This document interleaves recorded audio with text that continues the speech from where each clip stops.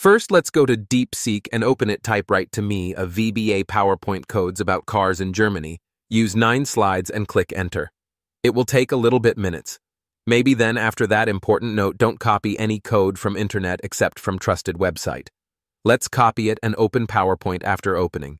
Let's go to File, Options. Let's select Customize Ribbon and go to the Customize ribbon and scroll down. Go to Developer. It's selected and go to OK. It will be added in the toolbar. Let's select the Visual Basic. It will open with you this window. Then go to Modulus. Second one in the tab. Then go to Paste your code here and let's run it.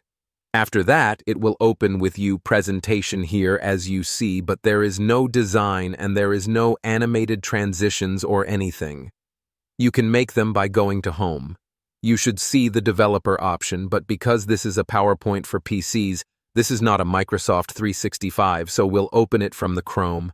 And let's save our presentation after saving it. Let's open it in Microsoft Office, PowerPoint 365 in browser, then go to Designer. And here is it. You can design each slide here and select each slide and go to Designer. Here is a lot of designs you can choose from all those. Brilliant. Then choose one and go to the next slide shows another one, then third for one of the same one, then go to Preview. And here is your presentation. Brilliant. Subscribe and follow for more tips.